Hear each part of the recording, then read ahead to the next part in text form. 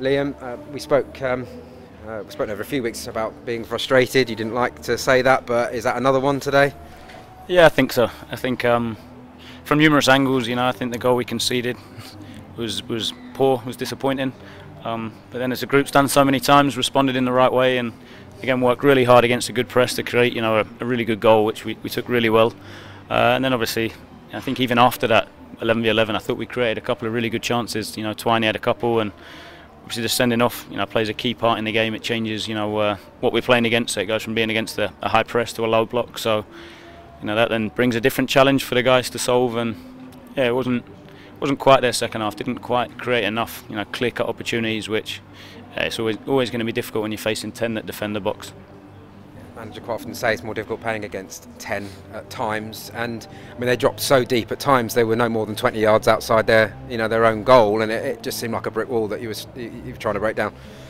Yeah, and I think the perception is they've got a man less, you've got all the ball, it's easy to do, but they're a real honest group of players here at Accrington, and they defended well, they were honest, they were hard working, they dug in, and then the challenge is on us to have the quality and the discipline more than anything to create a good opportunity second half. And we had a couple of, I'd say, decent half chances. One, I thought Twiney had a good one second half. One landed to Mo in the box. The cross and skip at the end. There was, three that you're hoping land in, but wasn't to be. So we have to pick ourselves up and go Tuesday. You mentioned the goal, quality goal from the ball being picked up in the midfield, and Mo Isa, similar to the Morecambe goal, twisted, turned, and got his shot away, and that must be what you're looking for. He's there to score goals, and that was a good one for him.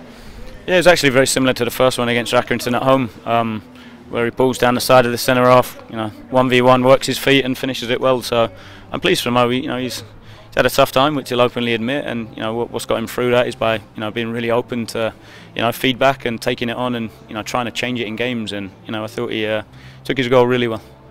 Charlie Brown leaving means that at the minute anyway, he's one of the only strikers at the club, so there's a lot on him at the minute. Yeah, I think spoke a lot about it. Goals from a variety of sources, and that when you look at it, Twiney's had chances, Matt O'Reilly had a good chance. Troy half chances, Mo, so PK as well. I think it's we can't leave it just to our 9 to score goals. I think that's really important that we do have goals from everywhere. Kasumu, it's disappointing for him. Obviously, you probably don't know the extent of it yet. Felt a twinge in his hamstring. That seems. Yeah, felt a twinge. He's obviously extremely disappointed. He's worked hard to get back in the team. He did well at Charlton the other night, and he started the game reasonably well today. So it's disappointing. We have to go away, see how serious it is, and make sure that we support him and pick him up. Games coming quick and thick and fast is what I'm trying to say. Obviously, so you're going to need the squad probably over the next few weeks. Yeah, longer than that. I think to the end of the season, when you look at it, I think there's Saturday, Tuesday, Saturdays were quite often. So yeah, we have to make sure that the guys are physically, mentally in a good place. I think this stage of the year as well is rest's equally as important as training. So it's just finding that right balance. So we have to make sure we look after all the squad. What did you make of the red card? I haven't seen it back, to be fair. I know Dan's got a mark on his groin, which doesn't look nice, but whether it's a stamp, I'm not so sure. I'd have to see it back. The feedback I've had from the guys, it wasn't malicious, it wasn't intent. So, yeah, I'd have to see it back, to be totally honest. I mean, it's obviously the thing that changed the game because, as you mentioned, it felt quite open prior to that, and then as soon as the red card was shown, that was it. They just shut down. Yeah, we started slow. I thought we didn't start great the first 10 minutes, obviously with a goal, and it's hard when you get a team that presses you man for man, and they're so physical. You then have to. You have to think quicker, you have to move quicker, you have to support each other quicker, and it's difficult to do. And I felt after sort of 15-20 minutes we started to do that, to be fair, and started to go through them quite well. The top of the box with Troy and Twiney I thought was really important to be able to do that, and they started to get on the ball a lot more, and we started to get a bit more joy, hence the chances we created. So yeah, frustrating.